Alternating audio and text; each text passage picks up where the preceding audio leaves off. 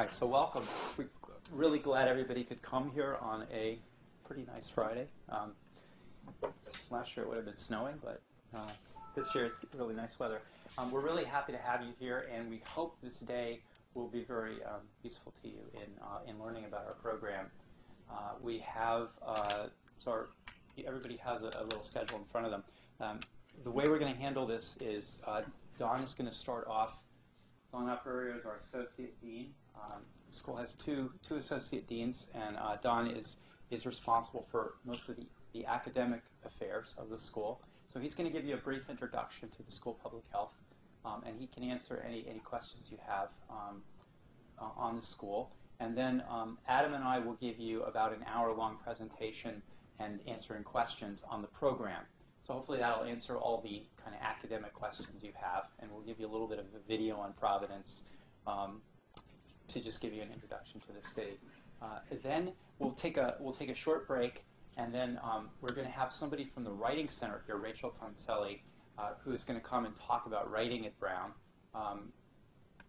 We know that a lot of students coming in have not done any kind of really serious academic writing, and for those of you who want to do a thesis here, it's really important that you learn how to write well, and so we've sort of identified that as an area that we really want to put some emphasis on, and so she's going to come and talk to you about a lot of the great options that Brown has for improving your writing and communication skills.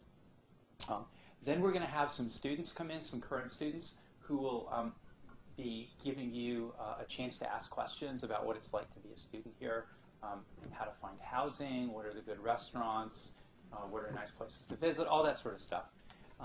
Then we'll break for lunch, and we're hoping we'll have a lot of faculty and students show up at lunch. We usually get people to come for free food. So that'll be from 12 to 1. And then for the next 3 hours, I think, for the afternoon, you've all asked to talk with various faculty members. So you'll be meeting those up in their offices up on the 7th floor. And then there'll be a short break, and then those of you who still want to stick around, some of the students will take you out to dinner. All right, so any questions? All right, so that's our basic schedule. So I'm going to turn it over to Dawn to give you an overview of the school public health, and then Adam and I will come back and talk about the program itself. All right. All right, thank you, Chris. Good morning, everyone. And hey to everyone who's watching. I'm Don Operario. As Chris said, I'm the Associate Dean for Academic Affairs here in the School of Public Health. You have an important day ahead of you, a full day, but a very important day, because choosing to go to graduate school and choosing the place where you want to spend 1-2 years of your life learning and embedding yourself in a discipline is very important. It's very important that you make the right choice, a place that nurtures you, that helps you thrive and succeed, and is invested in your long-term success. So I encourage you to spend as much of the day thinking about whether this is the place that will meet your needs for academic development, for professional development, and for personal nurturing. That said, I'm thrilled you're here at the School of Public Health at Brown, because I think Brown University in general and our School of Public Health are very special places indeed. And I'd like to tell you a little bit about our school and some of the features of our school and how we are developing. I want to share with you the overarching mission of the School of Public Health. And as you know, the Department of Biostatistics is one of the constituent departments within our broader school here at Brown. Our overarching mission is threefold. Our primary mission, and one that's the most near and dear to my heart, is you. Our mission is to invest in your education, your professional development, and the skills and talents that you need to thrive academically here while you're at Brown and in your post-Brown career. We have every faith that you are the future generation of policymakers, scientists, researchers, and leaders in your field that will advance the area of biostatistics and biostatistics applied to health and other policy and social domains. Our second overarching mission is to conduct research, and conduct research that advances our understanding of disease risk factors and the sequelae of disease and illness in order to promote health and prevent premature morbidity and mortality across populations. And the third and also a very important mission of our school is to conduct public service, because we truly believe that knowledge and research must be used to advance initiatives, policies, and programs in the community. So here throughout the School of Public Health, we take severe interest in using our work and translating our knowledge into practice. What you will hear if you come to Brown repeatedly is our mantra that we here at the School of Public Health learn public health by doing public health. What that means is that we will try and, to the extent possible, make sure that your education is not just a passive education of absorbing information, but that we educate ourselves and we educate each other by having practical hands-on experiences in the work that we do, whether it's analyzing data sets, whether it's communicating the importance of data to various audiences, or, as I mentioned, whether it's using information in community and policy settings. We learn public health by doing public health. I'd like now to give you an overview of our educational portfolio here in our school. As I mentioned, we have 4 departments, but we also have many, many degree programs. We have, first, 2 undergraduate concentrations, a general undergraduate concentration in public health, and a more specialized undergraduate concentration in statistics. And if you're not familiar with Brown and some of the New England schools, instead of calling these as majors, we call them concentrations at the undergraduate level. Currently, we have 5 master's programs, Biostatistics being one of them. The other programs include our 2-year Master's in Public Health degree, which is our largest of our master's programs. We have a small and specialized master's degree in Clinical and Translational Science. This is primarily focused on physicians or people who are working on the front line of health services who want to learn more about the interface between research and the services that they provide. In addition to the Biostats Masters, we have a master's degree in Epidemiology and a master's degree in Behavioral and Social Health Sciences. The 4 doctoral programs are, as you're probably familiar, our PhD program in Biostats, one in Epi, one in Health Services Research, and one in Behavioral Social Health Sciences. Here are snapshots of the numbers of students enrolled in our various degree programs. What you'll notice first is that we have a fairly large undergraduate degree program by Brown University standards that has been growing, and that the largest of our master's programs is the MPH program, followed by the Biostats programs. And then you see here the numbers for our doctoral programs. What you should notice, and what I find interesting, is just the numbers. We have a small graduate community. That's intentional, and we hope to keep it that way. Many of our peer programs have probably this many students overall, probably the sum of these students in their entering master's class period.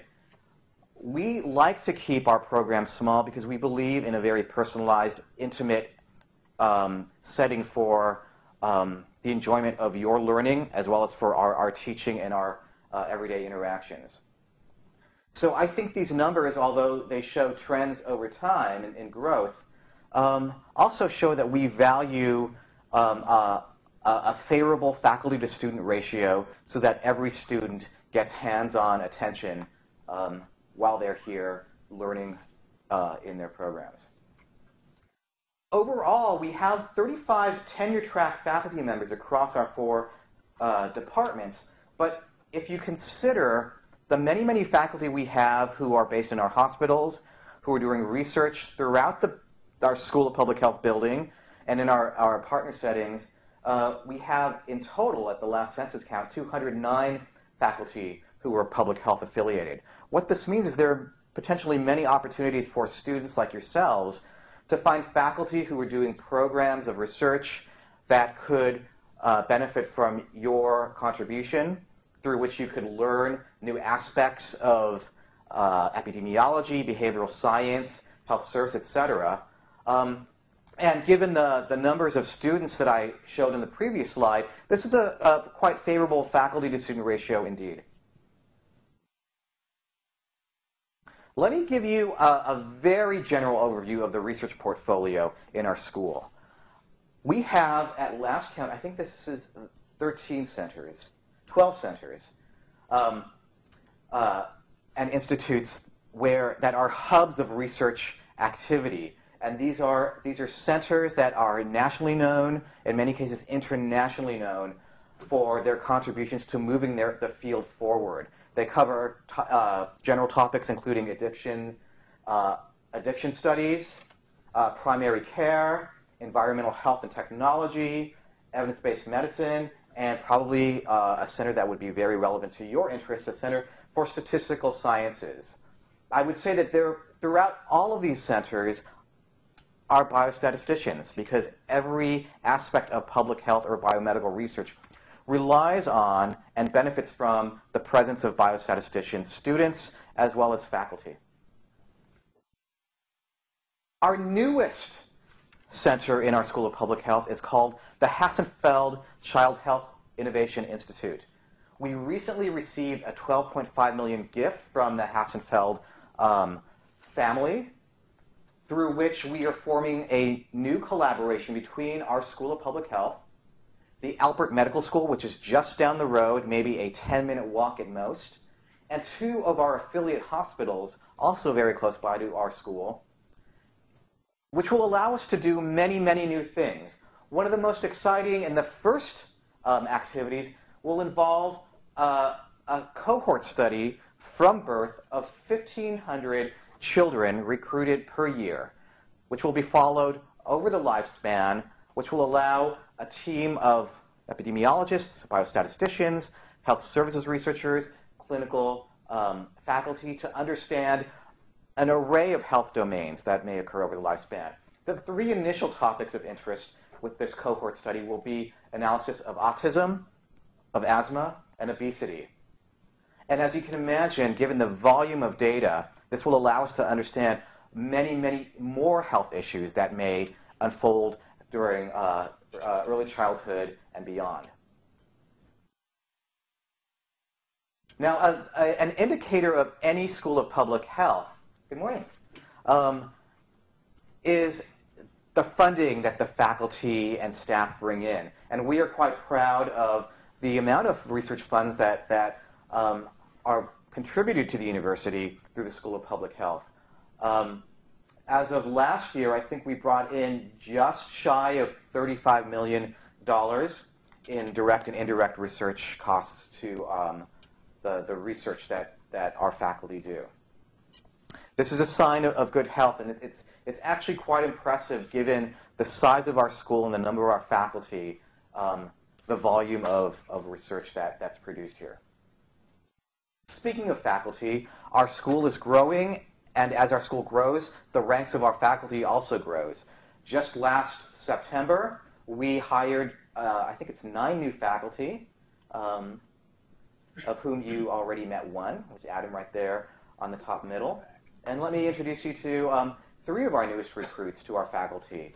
Professor Tong Zheng is a professor of epidemiology, and he's one of the leading international experts in environmental health sciences. Allison Field was a wonderful score that we brought down from Harvard. She is now our new chair of the Department of Epidemiology, and she does fantastic work looking at health over the lifespan, very, very much related to the Hassenfeld Institute. And Professor Matthew Mimiaga, who we also stole away from Harvard, joined our Department of Behavioral and Social Sciences.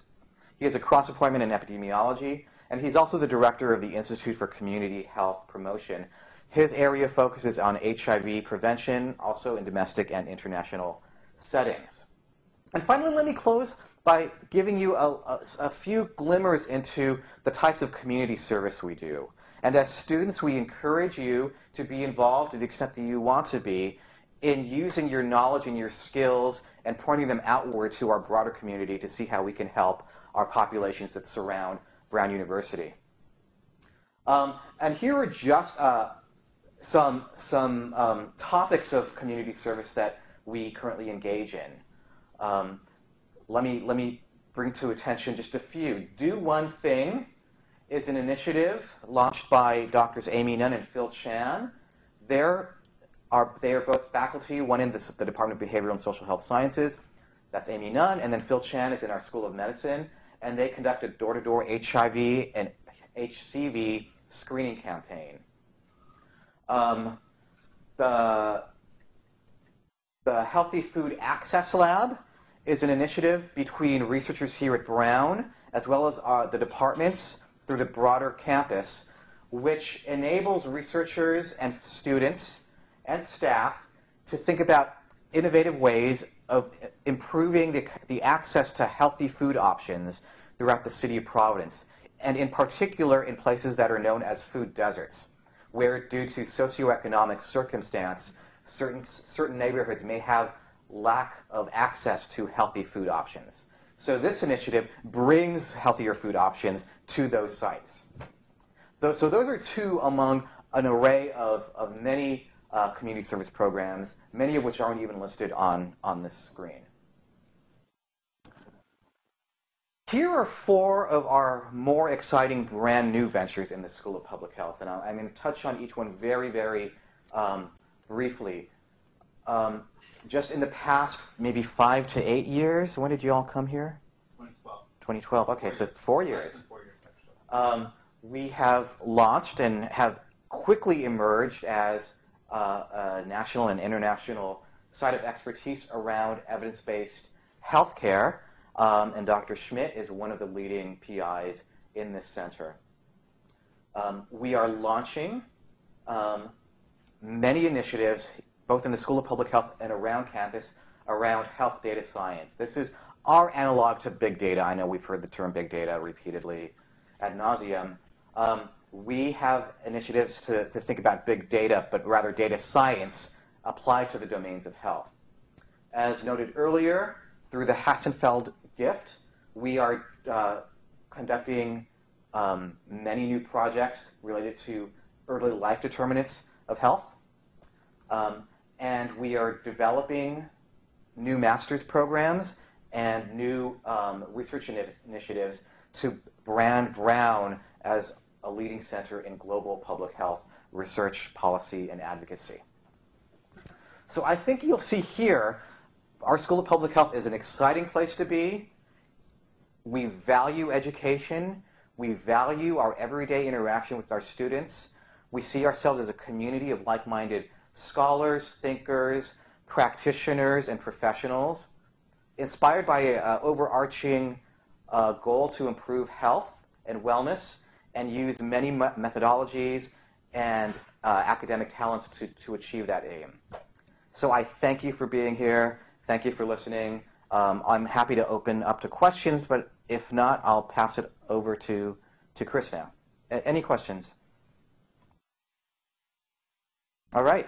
Well, thank you for being here. Thanks for listening, everyone. And have a good day. Okay. So I thought we'd give you a little bit of an introduction to the program. So the way we're going to handle this is I'm going to go through some slides, and then I'm going to turn it over to Adam for answering questions, and of course I'll be able to answer some too. So hopefully we can get through what everybody needs in that time. Okay. Yeah. So first thing we're going to do is play a little video for you for those of you who aren't real familiar with Providence and Rhode Island.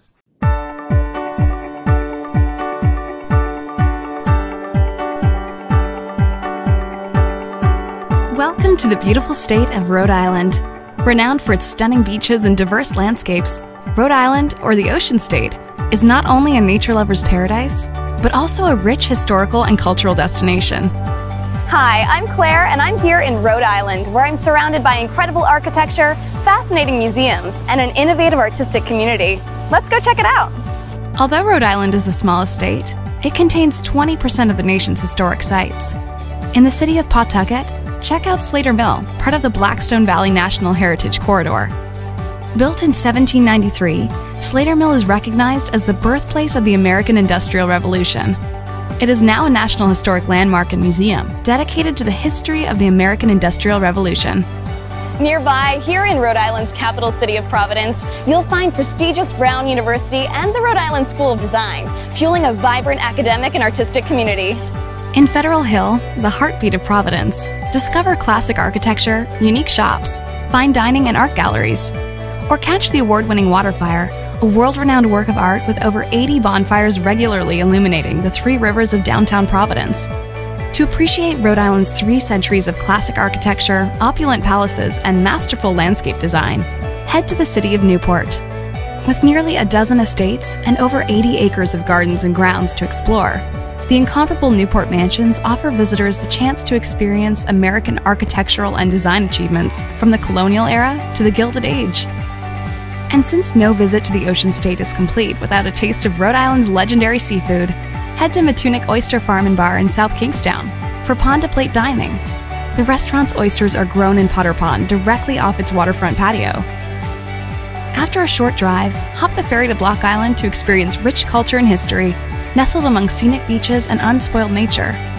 In Old Harbor, a short walk downtown will reveal boutiques, galleries, and restaurants. My time in Rhode Island has been unforgettable. If you're seeking vibrant heritage, unique culture, and one-of-a-kind attractions, then plan your escape to beautiful Rhode Island today.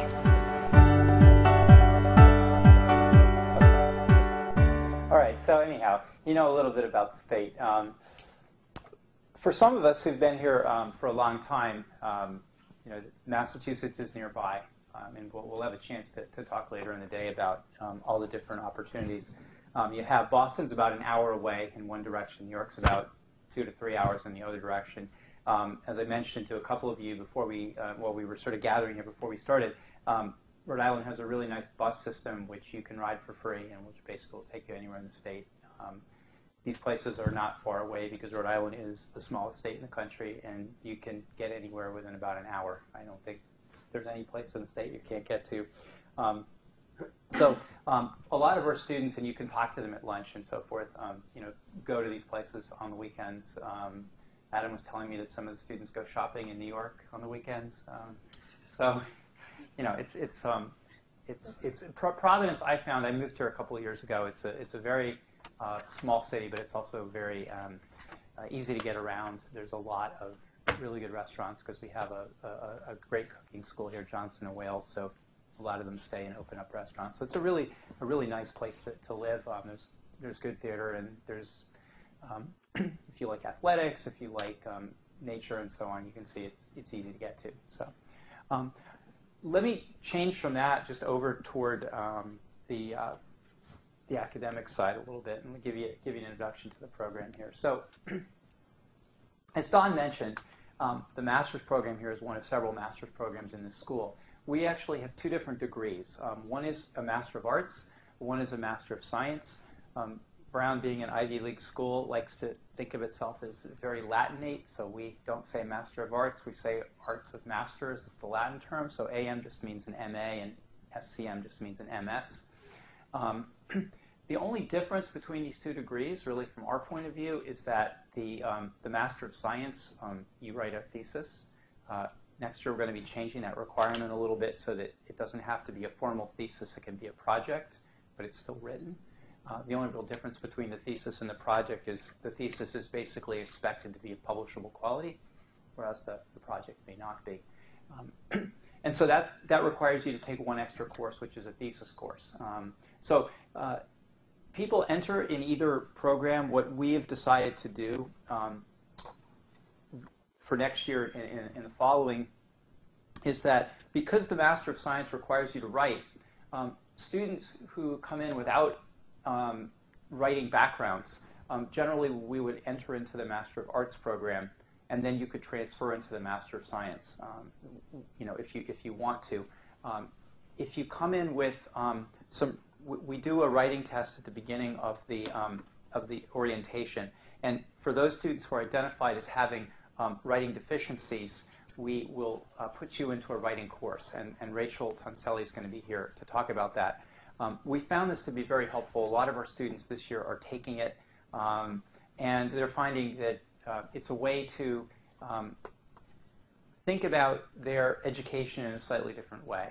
A lot of our students who are applying are excellent in math, but have not really done much writing, particularly in certain academic environments, which are, those of you who've gone to a liberal arts school will have done a lot of writing, but those of you who've gone to a more science-based school may not have. So what we're trying to do here is emphasize that to be a good biostatistician, you have to not only know how to do math, but you also have to know how to communicate. You have to know how to write. You have to know how to speak. You have to know how to be able to interact with the people that you're doing statistics for or with. And so that's going to be a real emphasis. We'd like all of our students to do a project or a thesis. I think it's a great idea to do something applied.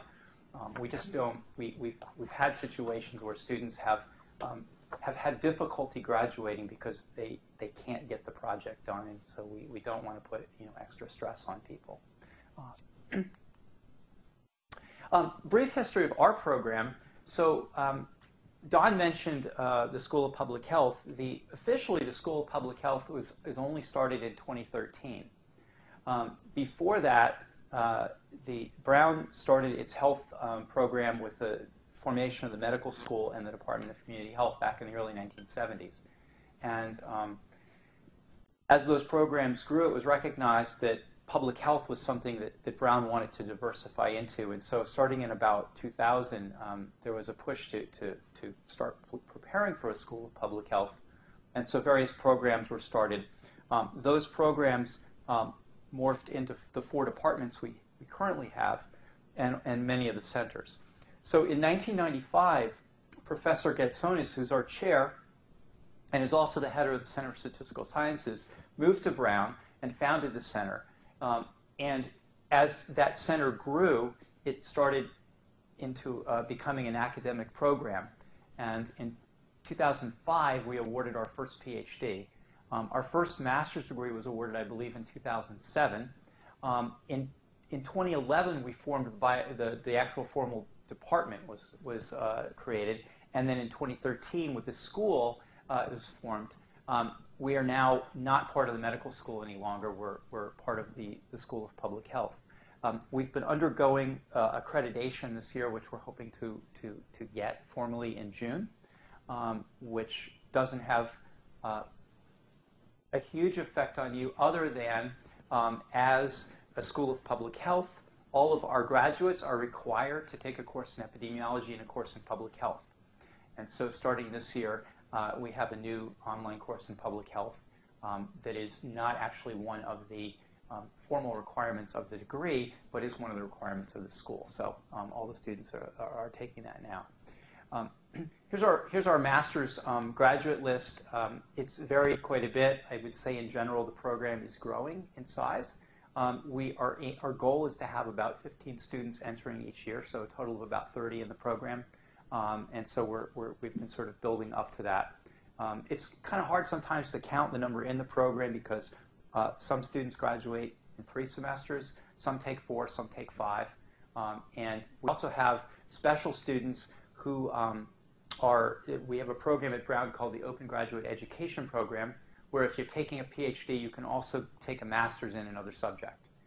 So we have a couple of students who we have one currently who's majoring, who's doing his PhD in sociology, and he's doing a master's in biostatistics. So we tend to have a few more students than we necessarily start with. Currently, I don't know if this is the most up-to-date. This was correct as of last fall. We have 15 PhD students. We generally aim to admit 4 per year.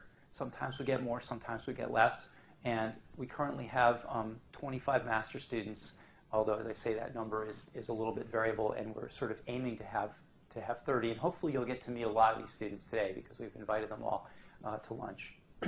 And you will meet some at the round tables and at the dinner. Here's our faculty.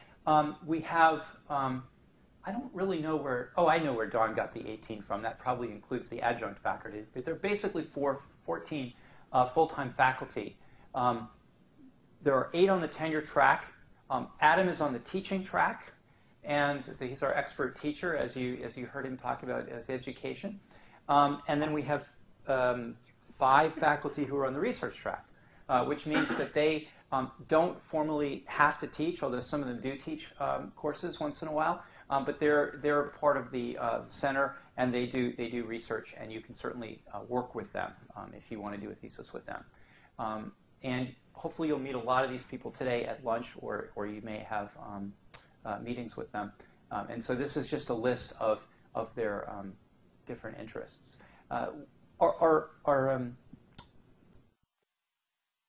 Our aim here is to have a very broad faculty. We're not a big department, but we try to cover as many areas as we can. That said, I would say that we have probably some areas that we're a little more specialized in than others. One is certainly causal inference. We have some of the leaders in the country in causal inference and missing data analysis.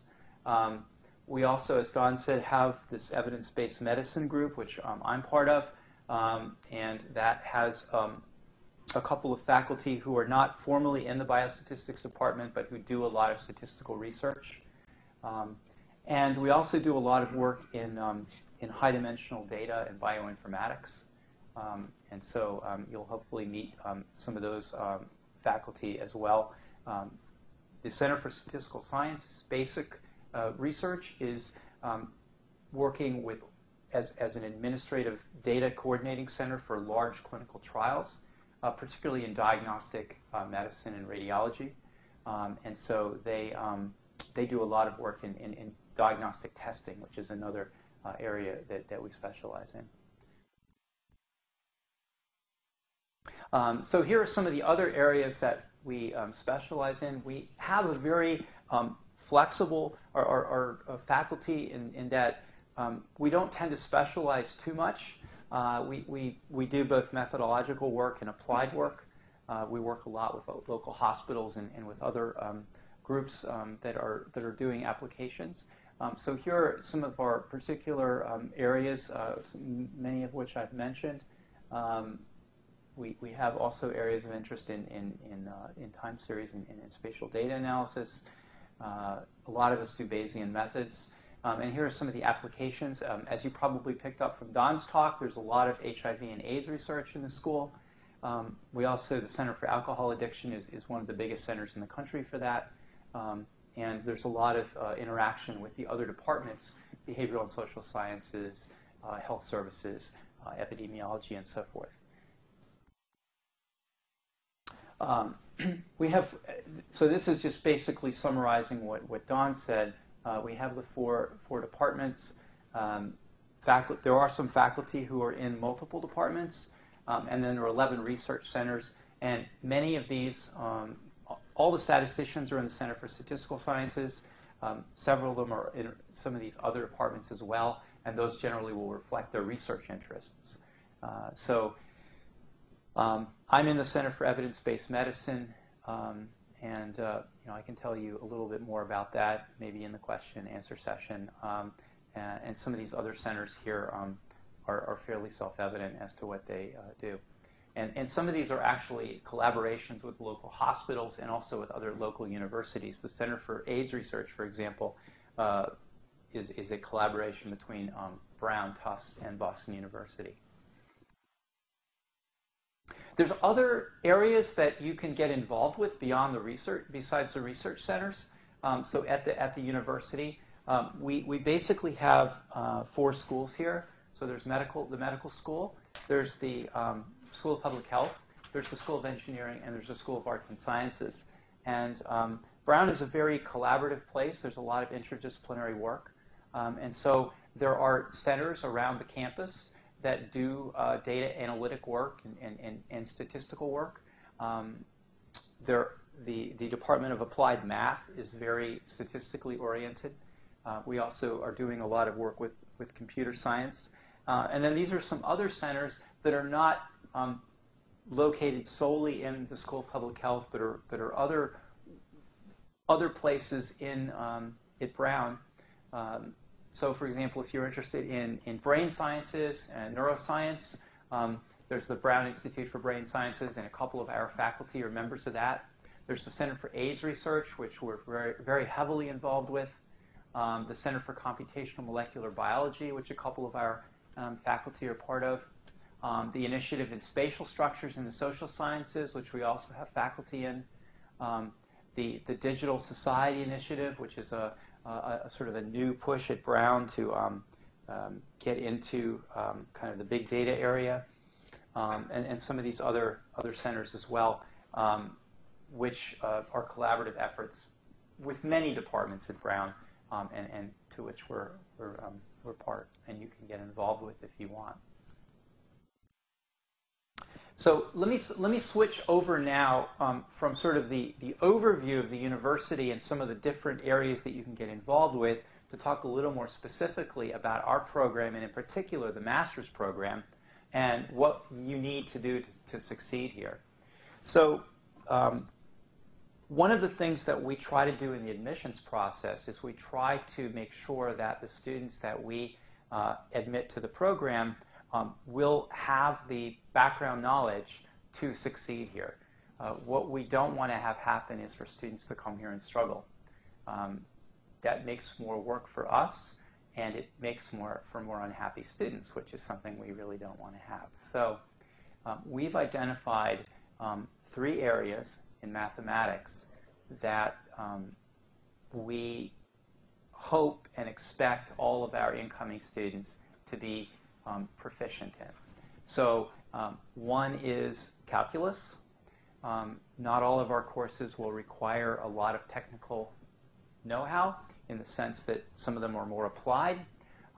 But to be a good statistician, it's really important that you be strong in math, so that you can read the literature and have a deeper understanding of what is behind all those methods that you're learning about.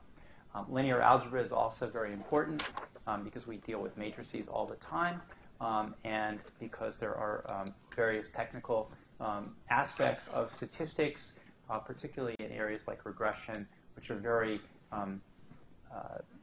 related to linear algebra. And for those of you who have studied that, hopefully you've seen those connections before. And then, of course, probability, which is something that is fundamental to statistics, but which we don't cover in as much detail as maybe some other programs do. We kind of make an assumption that you have a background in probability.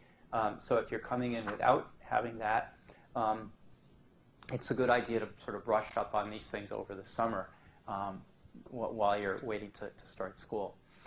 There is a summer online course, the Coursera or other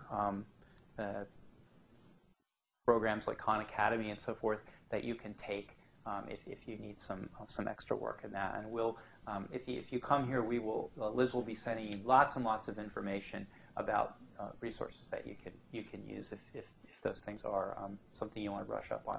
And then the other thing we do is 2 weeks before the start of the semester, there's basically a 2-week-long orientation here. Part of it is what we call a math workshop, where we go over, we have one of our PhD grad students basically give you an introduction to the program here, but in particular we focus on a quick review of those aspects of math that we think you should know, as well as an introduction to software for those who haven't done too much programming.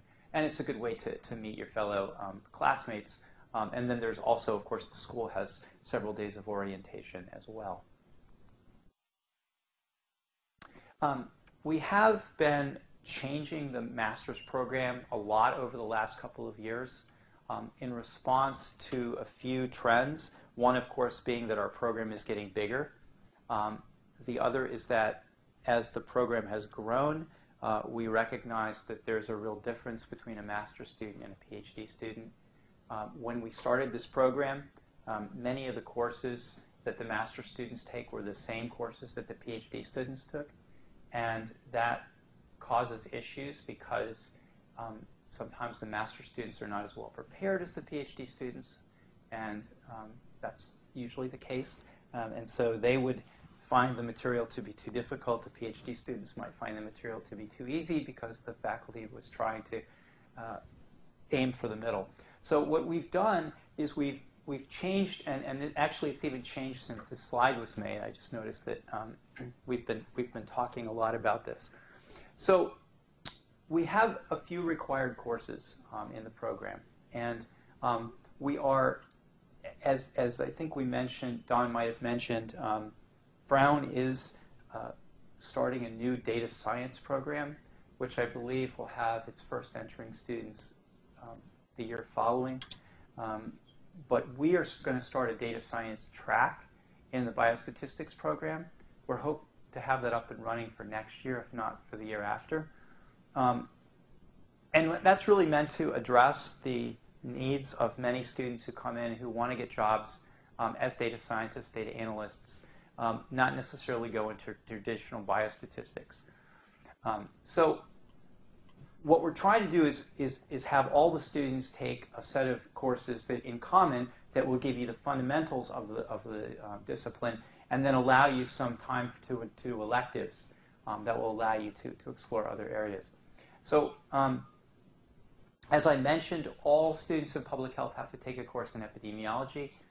We are actually now restricting that to one of those two courses because we feel it's important that students not only learn the epidemiology, but also do a little bit of more reading and writing to understand how to read the literature and understand the health literature. Adam has started a new course, which I'm sure he will be happy to tell you about, on fundamentals of probability and statistical inference. The reason for that course was that our students had been taking the course with the PhD students, which was at a much higher level, and not everybody was prepared for that sort of mathematical difficulty. And so we have a new course which is aimed more at the master's students. This first course, which is really an introductory course and which our undergraduate concentrators take, is sort of being phased out for the master's program in the sense that we really hope that everybody's coming in already knowing a little bit of statistics, and so you won't have to take that basic course. But certainly if you don't have that background, that's a good course to start with. Then we have two other courses, which are our regression course, and we're changing these two courses as well. We're going to actually split this regression course, which now is currently taken with many of the other students in the school in other PhD programs and other master's programs, and we're going to split it into two sections. And the more advanced section would be for our master's students to take, would move a little bit faster, and would try to survey in a little more detail all the different regression techniques that you might need to understand, like the linear regression, logistic regression, Cox regression, mixed models, and so forth. And then Adam started a new computing course this year. We felt it was really important that all students not just learn how to program, but also learn some of the principles of computing, how to simulate data, how to optimize functions, and so forth.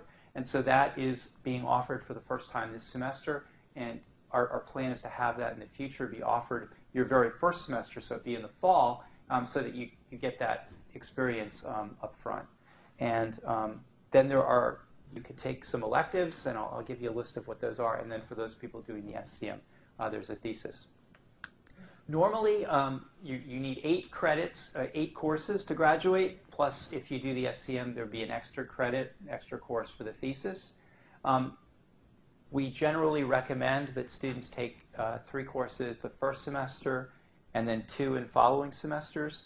If you're just doing the AM and you only need 8 courses, you can either take 1 course your final semester, or some students actually try to finish up in 3 semesters. So they would, for example, do a 3-3-2 or a 3-2-3. But we can talk more about those, and I'm sure you might have some questions about that. Now, this year we actually have an advanced study plan. This is really for students who come in with quite a bit of statistical background, in particular those who are considering going into a PhD program. So these are actually, they would be taking courses more at the PhD level. They would be taking the PhD level statistical inference course and the linear models course, which is a technical introduction to linear models in a much more mathematical fashion. And then they might take the generalized linear models course in their spring. This will probably change a little bit for next year. The important thing to know here is that you'll be getting an academic advisor when you come, and so you would discuss the courses you want to take with that academic advisor, and you'd go over all of this at that point. We did find this year that some students coming in did go into this track and probably shouldn't have. People don't oftentimes recognize that graduate level courses are much higher level than undergraduate level courses, and you may not actually be ready for those courses. And in fact, the less advanced courses are actually quite challenging as well. So you certainly are welcome to take these, but we will probably recommend, unless you've had a really strong background, that you maybe wait for your second year to take some of these classes. Here are some of the other elective courses that we have. These are courses in the department. We would like students to do electives in the department. There are other courses around the university that you might want to take as well, but they typically wouldn't satisfy the requirements of the degree.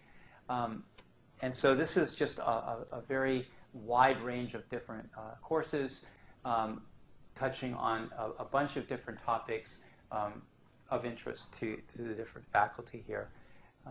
Some of these courses are more advanced. For example, the Statistical Inference 2 is a PhD level course in sort of advanced mathematical statistics. The Bayesian analysis is an introduction to Bayesian inference, but taught from a fairly technical point of view. Lifetime data or survival analysis, linear models, generalized linear models. These are fairly mathematical courses. Some of the others are much more applied, like the principles of data analysis, the causal inference in missing data, the clinical trials, and so forth.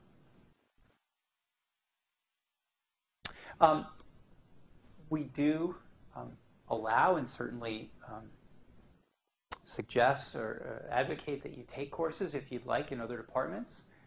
For example, if you're going to go into economics or finance, you might want to take courses in that area. If you're going into neuroscience, you might want to take a course in neuroscience. They generally don't count toward the biostatistics degree. Because Brown charges by the course rather than by the semester, taking an additional course will cost more. But we do have partial scholarships in the school, and so you may be able to not have to pay full rate for that. We don't offer minors in graduate work, but of course these courses would all be on your transcript if you take them. I mean, the one thing to be aware of is that it is a good idea when getting a biostatistics degree to try to get as much experience as you can. So even if you're not doing a thesis, you may want to get a research assistantship working in one of our centers or one of the hospitals or with one of our local employers. And that might actually be better experience than just taking a lot of extra courses. Our mentoring structure, as I said, everybody will get an academic advisor when you come here. What we try to do is place you with somebody who is working in an area that you might be interested in. So for example, if you're interested in genetics, we would put you with one of the faculty who works in that area. Or if you're interested in evidence-based medicine, I would probably work with you. And then that would be for the first year. And then for the second year, if you decide to do a thesis, your advisor would switch over to your thesis advisor, who may actually be your academic advisor as well. This is your choice. You do this in collaboration with the faculty member. Basically, you approach different faculty members, decide who you want to work with, and then they become your advisor. As I said, a lot of the faculty, we have a very wide range of faculty, and there's also a lot of other affiliated faculty in other departments that you might want to work with to have as sort of a second advisor. Typically, there would be 2 people on your thesis committee. Some of you might be interested in pursuing a PhD later on. We typically every year have a couple of students at least who are interested in doing a PhD even in our department and might, for example, come here because they're hoping to continue on. We do every year get students applying to the PhD program who are currently in our master's program. The PhD program is very selective. We typically get about 150 applicants, and we admit 4. So it's very difficult to get in. That said, in the past couple of years, we usually have had several students from the master's program who applied to the PhD, and we've had a couple who've actually gotten in. I always say that there's an advantage and a disadvantage to being a master's student here and applying to our PhD program. The advantage is that we know you, and therefore we know what you can do, and we don't have as many uncertainties about you. And the disadvantage also is that we know you, so therefore we know your weaknesses as well. And so you might have gotten A's in your courses, but we know based on your performance that you weren't quite at the top of the class. And while you were an excellent master's student, we don't think you would necessarily have been a top PhD student. And so that may work against you. So your admission really does depend on your performance in the master's program. If you ace your way through the master's program and you show a lot of interest in the faculty research and you're a very good member of the department, that will all be in your favor. One good thing about it is that if you do enter the PhD program directly from the master's program, much of the coursework you will have already done, particularly if you've taken some of the advanced courses in your second year. So you will be ahead of the entering PhD students in the sense that you might have already done a lot of your first year coursework, and so you can finish your courses much quicker, and you may be able to get to your research in a more faster time frame. PhD programs generally have a couple of different milestones that you have to pass. The first one, obviously, is to apply and get accepted into the program. The second one is that at the end of your first year, you take what's called a qualifying exam, which is a set of questions that you go through, you have to answer. And it's usually about a 6 to 8 hour exam, which tests your knowledge from your first year courses. If you pass that, then you would go on to form a thesis committee and to prepare a proposal for a dissertation. And once you pass that oral exam, which basically lays out what you want to do, then you go on and write your dissertation, and then eventually you defend that. Master's students can take the qualifying exam. We have had master's students take this. If you get into the PhD program, we had one student this year who's a first-year student this year who was a master's graduate last year. So she went from the master's program directly into the PhD program. And at the end of her second year of her master's, she took the qualifying exam. And we have two parts of the qualifying exam. So if you pass the qualifying exam at that point, you basically would enter into the PhD program already having passed the qualifying exam. So you'll basically be a second-year PhD student as a first-year student. So you'll be a year ahead. On the other hand, if you don't pass it, then you'll have to take it again later as a PhD student. Computing is obviously really important, and as I said, Adam has started a new course in computing, and we typically teach R in most of our courses, although SAS and Stata are very commonly used here in the research in the centers, and so there are available courses in those as well.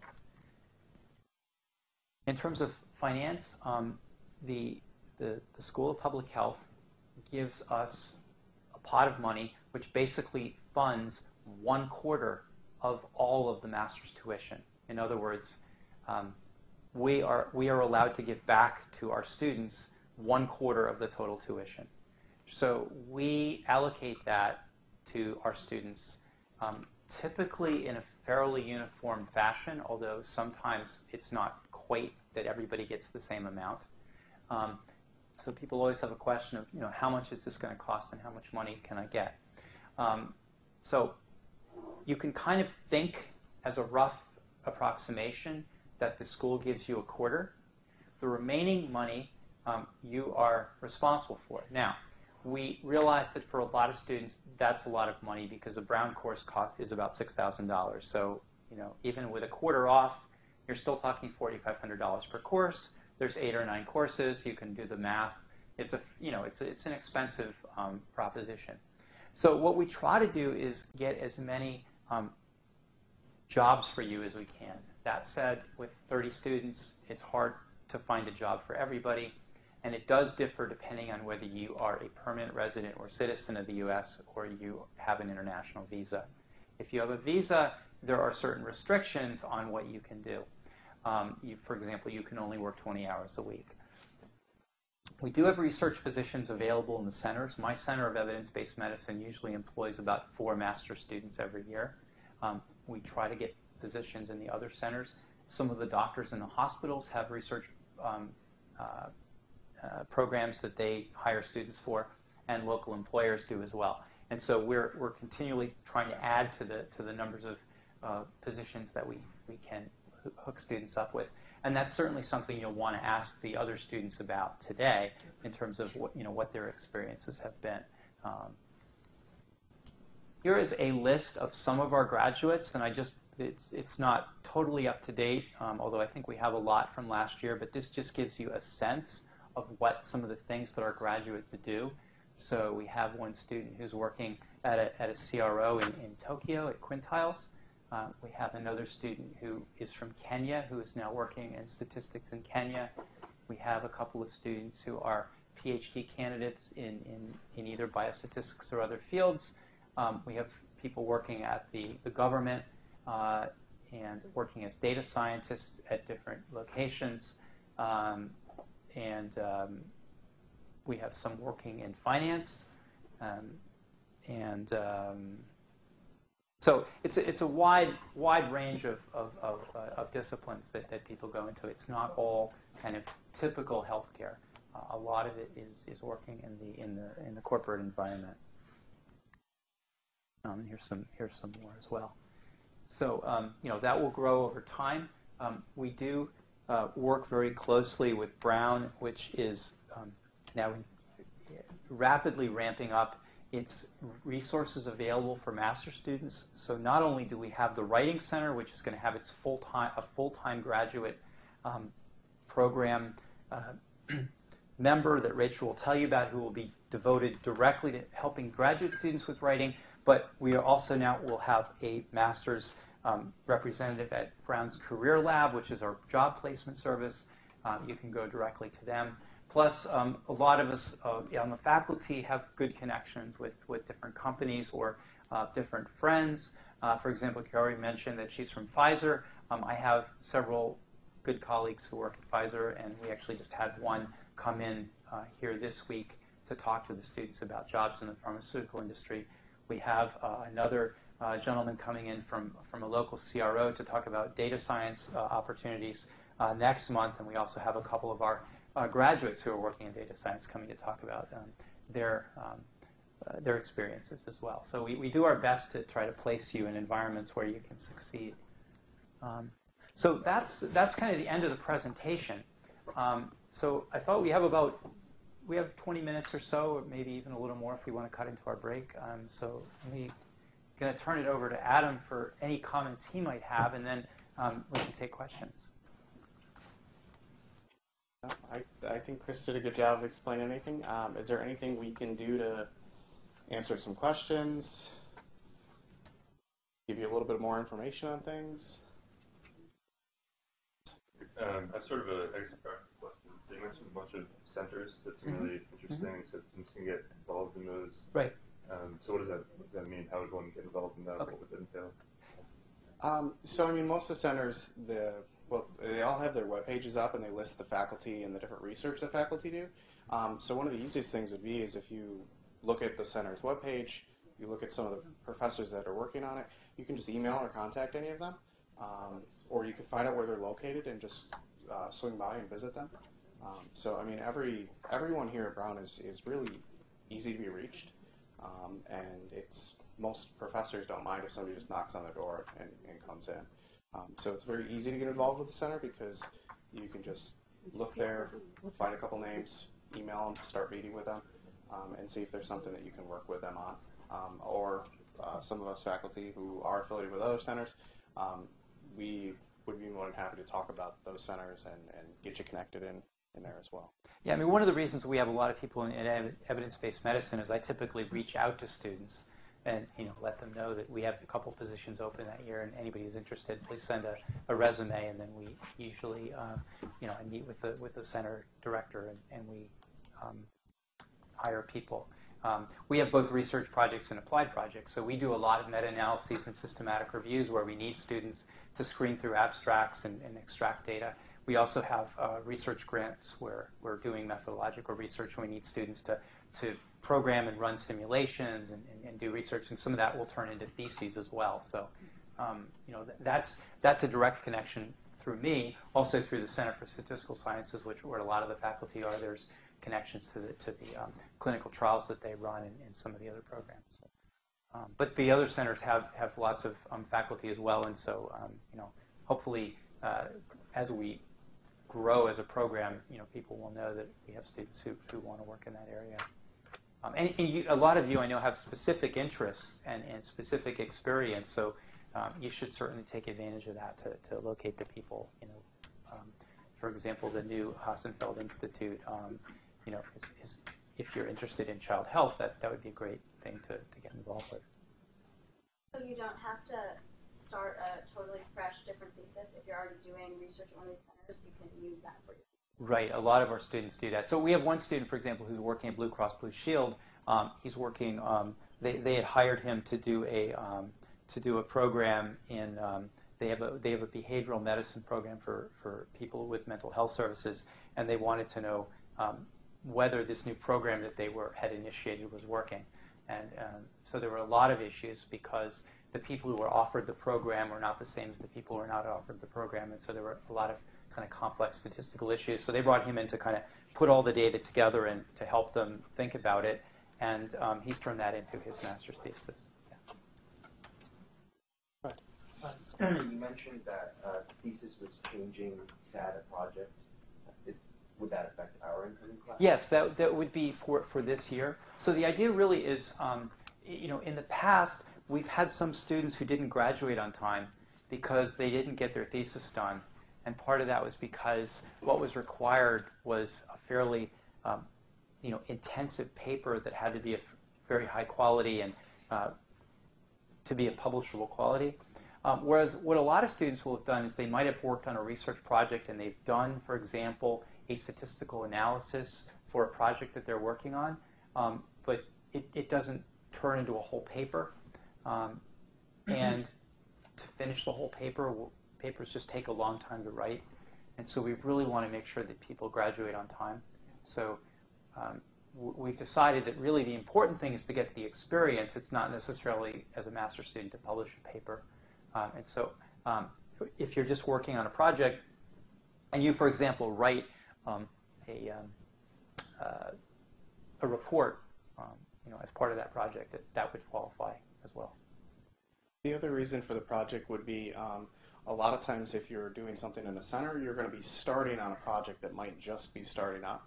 And so you might just spend all of your time helping them clean, get the data prepared. You might do a little bit of base analyses, but nothing that you've done is ready to be published because they might not even be done collecting all of the data yet. So you might just be doing some interim stuff, but we don't want to dissuade you from getting involved in a project from the start because that's a great experience and it might even lead to a job on that project in the future.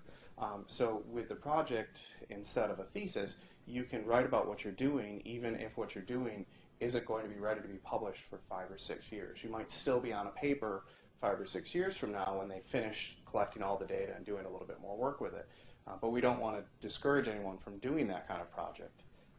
So that's one of the reasons we're doing it, because we recognize that it's a lot of work, it's a lot of effort, but it won't be something that you could publish right away because it's just not possible yet. And one follow-up question.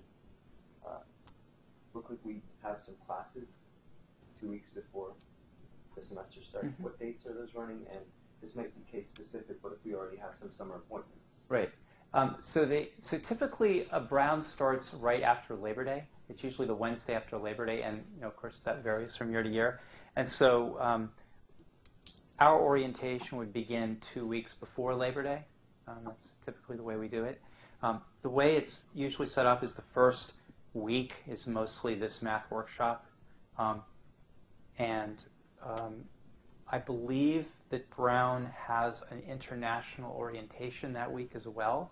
So if you're an international student, you would go through the orientation. That's where you'd find out about all your visas and all that, how that connects to your Brown student status. And then the second week, the week before Labor Day, we would finish up the math workshop, but there's also 3 days of Brown orientation, 2 days of public health orientation, and 1 day with the graduate school. Now, that said, not all of our students go through all the orientation, particularly if you've already got some connection with the university. But And with the math workshop, we recognize that every year some people can't make the whole thing because they've got other commitments. We also have international students who may not actually be able to come to the country. So what we do is we require it, but we do recognize that there are situations that occur. And so I think this year we probably will be taping it as well. And we also offer material over the summer that you can review on your own. Orientation is September 2nd, and the International Student Officers and Scholars orientation is August 25th to 26th. Okay. So we would probably be starting the 22nd then. Yeah. Yeah. Okay.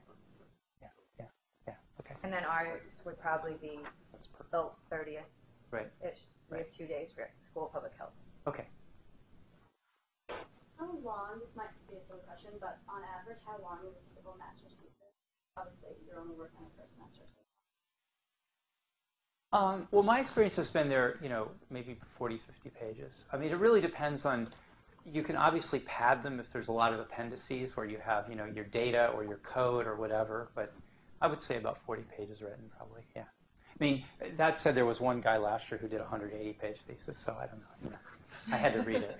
That's why I know how long it was.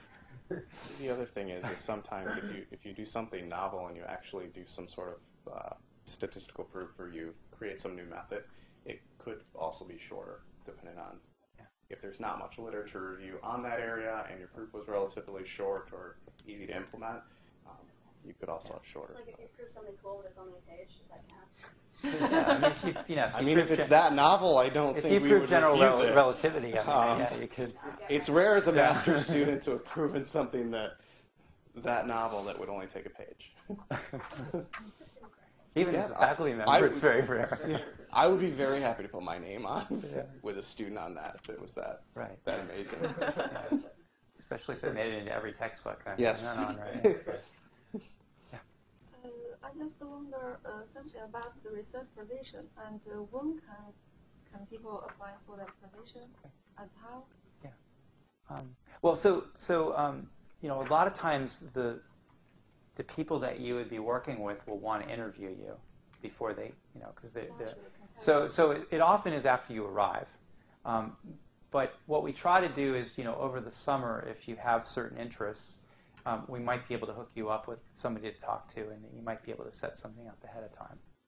So basically, every time there is a job offered, somebody will put a posting up at the school, and the department will email every single student. Every single one of the research positions isn't something where we just pick a student out and say, well, we're going to give this to you. It's basically you apply to it. It's just like a job. You'll go through, you'll submit your application, your resume.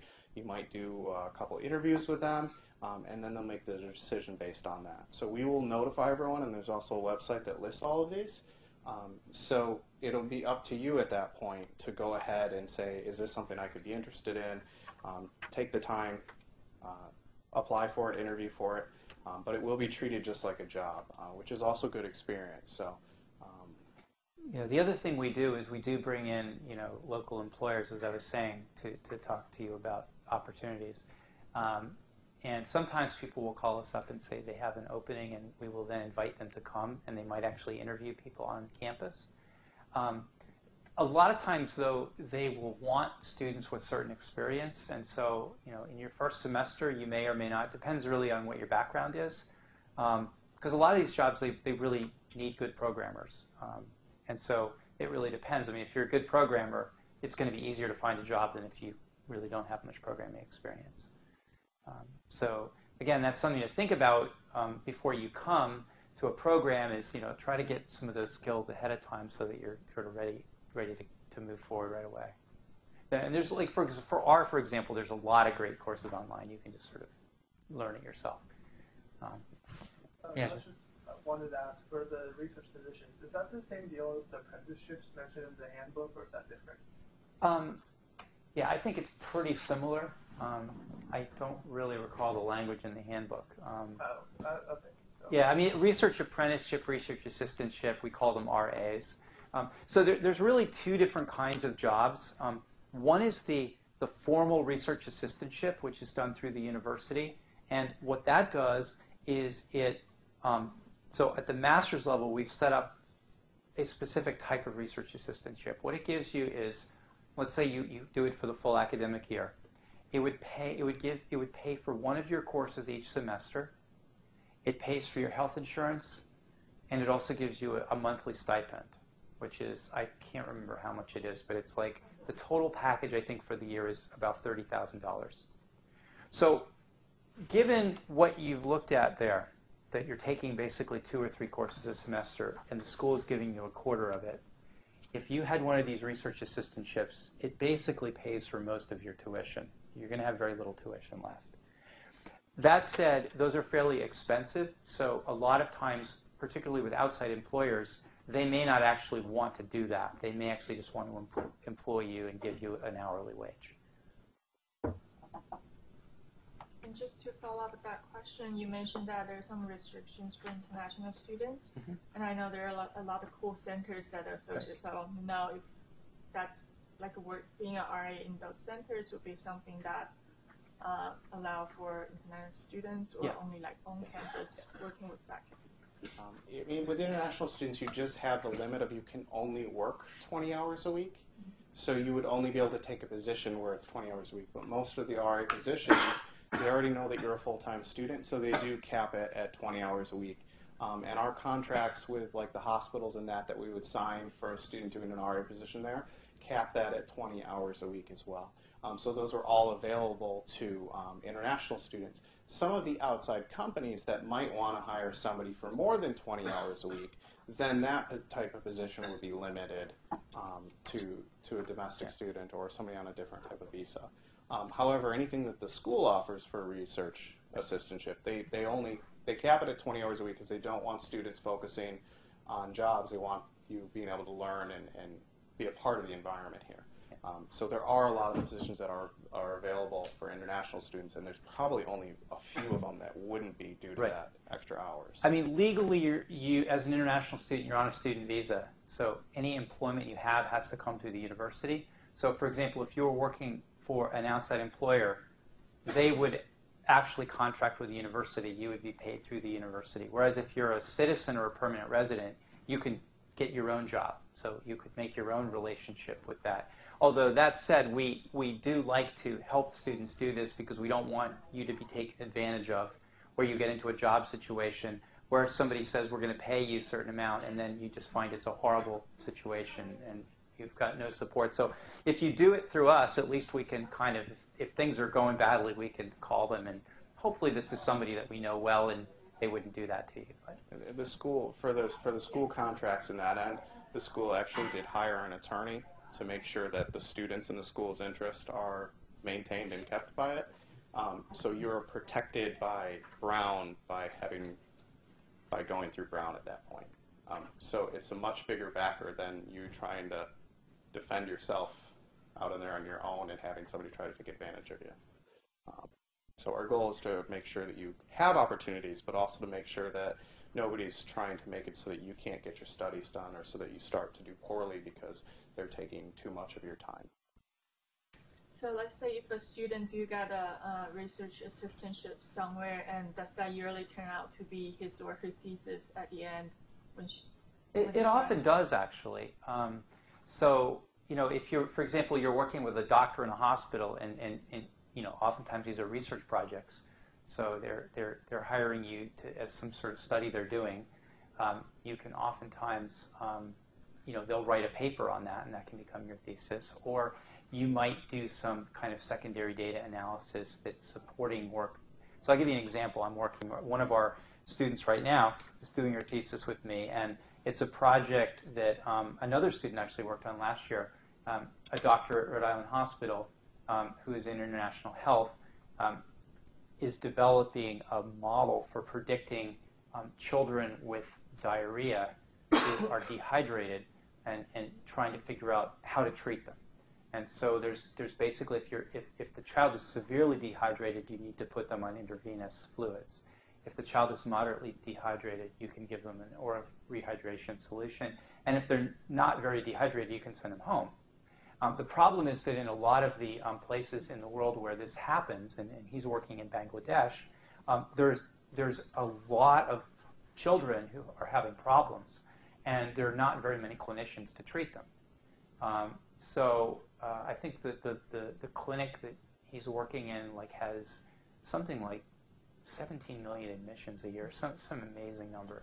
And so what he's trying to do is come up with a very simple kind of triage that people who are not experts in the area can, for example, look at the child and say, this child is, they can't cry, they are thirsty, their eyes look sunken, and so forth. What are the characteristics that would indicate whether they're severely dehydrated or moderately, so that we could triage them properly? So this is something that's been published. He's now validating the model. And so she's working as the data analyst on it, so she'll get her name on the paper. But she's also doing some additional analyses to explore different ways of analyzing the data. So we're using ordinal logistic regression for the data analysis, but we've also explored things like neural networks and classification trees and so forth. And she's looking at various measures of calibration and discrimination. And so that hopefully can be written up as some sort of a little methods paper for her as well. Yeah. And another question, when you mentioned about the required coursework, I noticed, I feel that it's not as many as some other programs at other schools required. I don't know if that's just because they break up this other courses to little pieces, while we sort of combine, maybe probability with inference, like in one, or if you have any comment on that. I mean, I can comment from one of the most direct competitors, which would be Harvard. I just came from there. So for example, students at Harvard would take, they would take a regression course, and then they would take a course called, that deals with categorical data, called rates and proportions. And so those courses cover probably about 2/3 of what we cover in our regression course. So we cover all of that material and then some. So at Harvard you would take 12 courses. Well, one of our classes covers more than 2 other classes. And I know this because I worked with those classes when I was a student there, and I worked with the master's students. So a lot of these programs you will see 12, 13, 14 courses, but we do teach material, and we move through material fairly quickly. The probability and inference class that you'll take, that I've created this past year, and I think I'm teaching it again this year. I'm not exactly sure yet. But what I end up doing is, for example, if you go to a lot of places, you take the first semester, you take a probability course, and then you take an inference course the next semester. Well, we've actually combined that into one class. So we cover through all the probability distributions in one semester, and then we get up to the same level of inference that most PhD students have. So we don't cover it as high of a theoretical level as they do, but we do cover the same exact material. So there's some different types of hypothesis testing and confidence interval creation that you normally wouldn't see until you're in a PhD, but we actually make sure that you're out of here with that. So just for those 2 classes alone, you're combining 4 classes at most other programs. So it does seem like a lot less that you're getting, but we really are moving quickly through those courses, which means if you're taking 2 or 3 courses and you're covering as much material as we are, you probably don't want to be taking 4 or 5 courses every semester like you would be at other places. Yeah, I mean, I have to say when I teach, one of the questions that's always on the student survey is how many hours did you spend outside of class? And there's usually several options there. 2 to 3 hours, 4 to 5 hours. I like it when students have like 9 to 12 hours or something. I mean, I really think, because I remember as a grad student, most of the learning I did was on my own. And you really need to think about it. You need to work out problems. And you need to just gain some experience. So, if you're spending 15 hours a week on each of your 3 courses, that's pretty full-time work, and I think that you'll learn a lot that way. Other questions? That was if there are no more questions, it's actually perfect timing. We couldn't have done any better than that. It's 10:30. But we don't have to stop if you have more questions. The other thing is, if you think of anything throughout the day, I mean, all of us are going to be around. As soon as you go up to the 7th floor, my office is in this back corner. That way you'll be able to see it up there. You can just pop in if I'm in there. You can just stop in and ask us any questions. So it's not a problem if you don't have one now, but you think of something later. We're around. Actually, I have one small question. So usually, like we have 2 courses per semester or 3 courses per semester. Then we have more option now. We can take like 1 or 2 courses from other departments. Yes. Yeah. Yes. You could also, really, if you do a research assistantship or a job, that's going to be 20 hours a week too, hopefully. So, yeah, that's like a full course as well. Yeah. And really, I would, really strongly suggest that you spend as much time on that as you can, because really, that's what you're going to be doing. I would really appreciate if I can take other department course, because I know like from a lot of other programs they are not allowed. Yeah. No, you're certainly able to do that. And you said we can take courses in other departments, but they don't count towards. Yeah, in other words, there are a few exceptions. We have some on our list. For example, I'll give you, like the applied math department has a course in non-parametric statistics, so that would, we don't teach that, or time series. There's a course in time series. So those are kind of things that you probably could get credit for. But for example, if you wanted to take a course in econometrics, we probably wouldn't count that, or computing algorithms or something like that. I mean, they're great courses to take, but they're not for the biostatistics degree. Yeah. I had a question about the data science track you mentioned. And you said they were trying to implement it next year. Is that like this coming year or the year after that? Yeah, I think it's for this coming year. And so what I actually didn't have a slide on that. What that would entail, and we haven't approved this as a faculty yet, but the idea is that in your first semester, you would take inference and computing. Was epidemiology the other one, or was that? Yeah. Okay, and epidemiology. And then in your second semester, you take regression and another computing class. So the first computing class would be more kind of basic statistical computing. Like, how do I do a simulation? How do I do an optimization? How do I program? Your second computing course would be more like the types of things that are used in big data, like databases and large algorithms. Right. So we'd be learning things with like Hadoop, Apache, as well as learning some machine learning aspects for large algorithms and getting you ready to handle big data, which is not just a course only for people who want to do a data science track. It's actually going to be something that would be allowed for any master's students who might just want to learn some more methods that don't necessarily want to just specialize in data science. How does the curriculum handle this? So we don't really take strong sides either way. I mean, most of us use both techniques. I call myself a Bayesian, but I don't really do Bayesian inference that often when I'm doing standard things. I like to kind of think of it as, well, I'm doing likelihood-based methods, and so I can sort of pretend they're Bayesian if they're not informative priors. But that said, the only formal course we have in Bayesian statistics is our Bayesian inference course, although most of the courses will touch on Bayesian aspects. I mean, I'm sure, Adam, you must do that in the inference course. And we did a little bit in inference, not too much. I mean, it was more frequentist approach for our inference class. However, the computing class, like, in their homework assignments, they've been working on bootstrapping, jackknife. So we are doing other techniques that fall in lines of more Bayesian than frequentist with computing. I mean, I think modern statistics,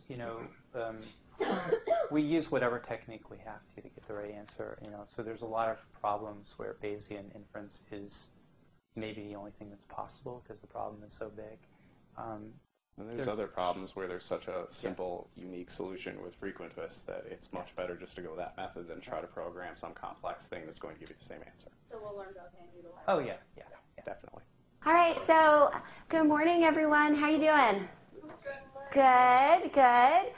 So my name is Rachel Toncelli, and I'm the Director of English Language Learning in the Writing Center. And so I'm here to talk to you about writing support and English language support. I don't really know the makeup of who's in the room, so if you don't need English language support, you have my permission to just ignore me for a few minutes. And if you do, then I have some really good information for you. But what I want to start with is just writing in general. So how many of you think you are perfect writers? Right? I work in a writing center, and I can't raise my hand at that prompt either, because there's no such thing, right? Every writer benefits from having a reader, right? And that's the service that the Writing Center provides. So the Writing Center is up the hill in the main campus, right in a very central location in J. Walter Wilson, which is where the post office is, so that's kind of an easy place to find. And the service that we provide in the Writing Center is a really fantastic supportive service. So when you book an appointment in the Writing Center, what you get is 1 hour with a person who's not only a great writer, but also trained in composition theory to help you feel more confident about your writing. And the neat thing about an appointment at the Writing Center is that it's customized to whatever your particular concerns are. So that means when you come in for an appointment, you sit down, and the Writing Center associate you're working with will ask you, what are you worried about? What are your concerns? And people come in with all kinds of concerns. Some people worried about the strength of their argument, their organization, grammar, punctuation, you name it, right? And you're allowed to come in with any kind of question. And what you get is a really skilled, really talented, really compassionate reader who's not grading you. And so it can be a very helpful part of the writing process. And people come in at all stages of the writing process, which means some people come in with fully developed papers, dissertations, and other people come in with a cocktail napkin and some notes that they scribbled down. And the point is, you could come in with your writer's block, or you could come in with something that you feel is pretty close to being done, and anything in between. And we'll work with you, and we'll meet you where you are to help you feel like not only you're getting a better paper, but you're becoming a better writer. Sound good? Great. So that's a service that's free to everyone in the Brown community and available to you, but it is a popular service. So when you get to campus, if you think you want to take advantage of it, we'd encourage you to start putting in your appointment requests early, as soon as you know you have things that you have to write. Start booking ahead for those. And that's essentially the service at the Writing Center. For English language learners, anyone whose first language isn't English who needs to fine-tune any aspect of the language, from listening comprehension, speaking, presentations, reading, writing, we offer additional support, and you have a handout that I gave you for that if it applies to you. And so we offer customized writing conferences. And so let's say you are worried about your writing, but you want to do something a little bit more proactive and maybe really take a look at the kinds of mistakes you're making, or maybe what some of the cultural differences in writing might be. You could work with an English language learning specialist as opposed to just a standard Writing Center associates, and sort of think more proactively about improving your writing skill. And so that's a really great service that we offer. And we also offer a whole schedule every semester of English language workshops, which range from proofreading and editing to particular kinds of writing, like writing an abstract, writing a literature review, to also all kinds of really fun communicative workshops, right? Just workshops to help you feel more confident in your spoken English and your ability to read the newspaper. Or today at 12, I don't think any of you are free, but today at 12 we're hosting a workshop on local menus, right? So we've gathered all the menus from local restaurants, which can be a challenging feat if English isn't your first language. And we're having a pretty exciting quiz show challenge with those menus. So we do a lot of really fun things designed to holistically improve your English learning, your English abilities. So that's essentially the service that we provide. One extra thing that we've been doing with the School of Public Health, and in particular with the Department of Biostatistics, is we've been offering a specialized writing and oral communication development workshop this year for anyone who's really interested in improving their written and spoken English. And I think that they mentioned that this morning. If you're interested in writing the thesis and English isn't your first language, and you need to develop that skill a little bit more, that's available to you as well. So there are a lot of support systems designed to help you integrate into campus, feel confident with writing, feel confident with language, and so I hope you'll take advantage of them. Any questions?